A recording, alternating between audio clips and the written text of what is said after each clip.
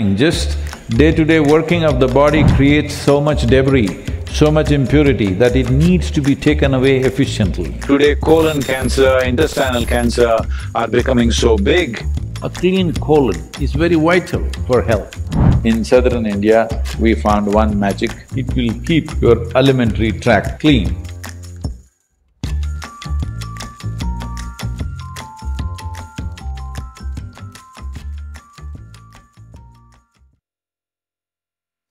In southern India, we found one magic. This is called as castor oil. Just a little bit. Half a spoon of castor oil every day. In the night, warm it, put it in water or milk and drink it up. You will see your colon remains clean.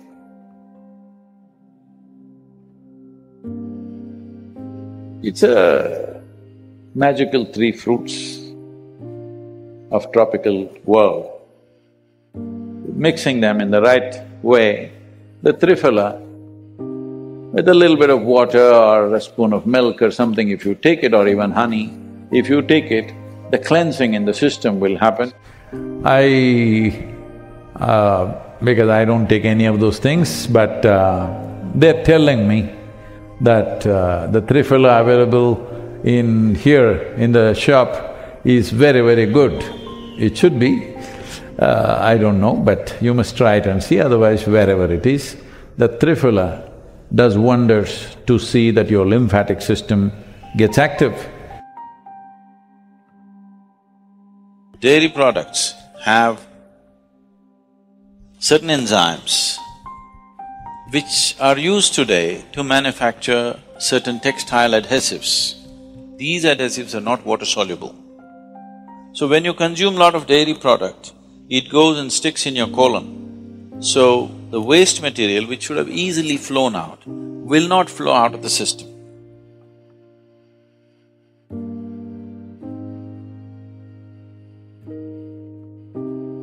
Generally, traditionally, ghee was always eaten as the first mouthful. Ghee is a lubricant which lubricates the entire alimentary canal. That should be the first thing you consume, so that it facilitates a certain easy passage of food. At the same time, if you eat ghee and carbohydrates together, if you ghee and sugar together, then it adds as fat.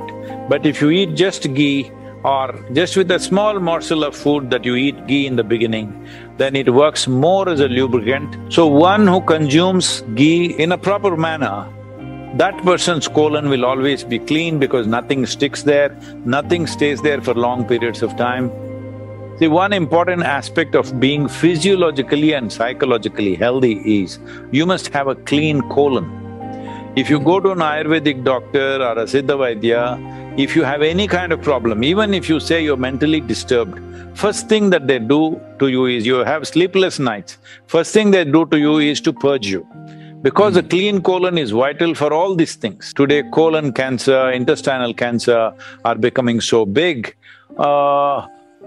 I would say it is not that you can prevent this absolutely, but the incidence would be much lower if there is a certain amount of consumption of ghee.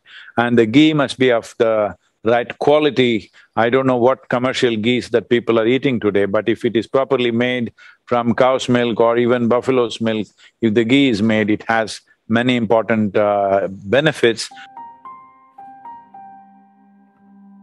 So in the yoga center, the day starts with a small marble-sized ball of neem and turmeric. There are many aspects to this, of what impact it has on your system. One immediate thing it will do is, it will keep your alimentary tract clean. When we say clean, this is a region where you have maximum amount of other life.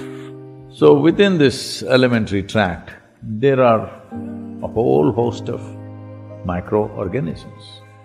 Many of them have turned friendly to us. We are living because of them, we are able to digest food because of them.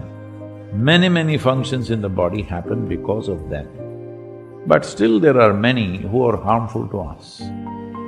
The uniqueness of neem, especially when it is taken along with turmeric, If these two things go together, largely those things which are not necessary for the body, those things which can harm the body, any kind of parasital life which is there, all these things get eliminated. A clean colon is very vital for health.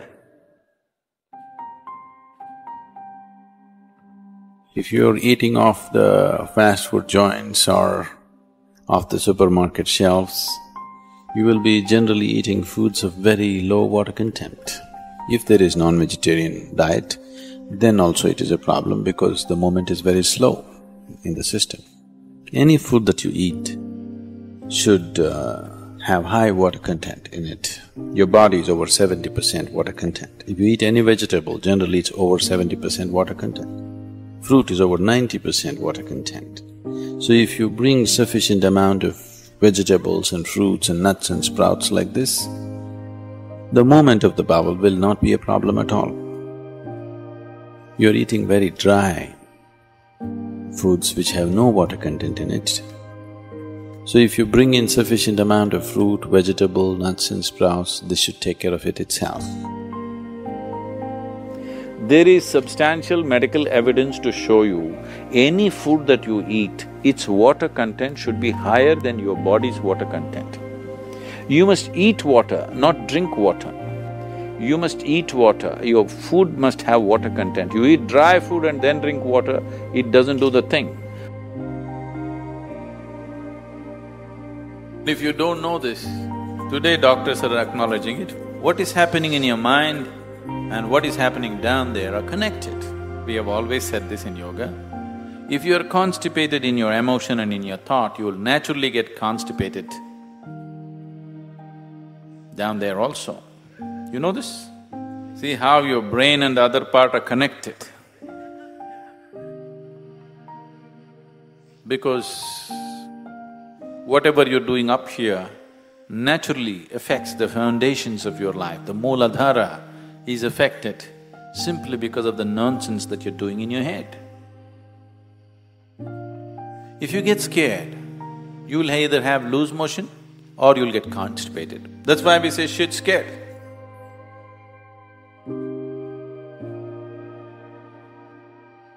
Either it is being dispensed at inopportune moments or it's being stored up.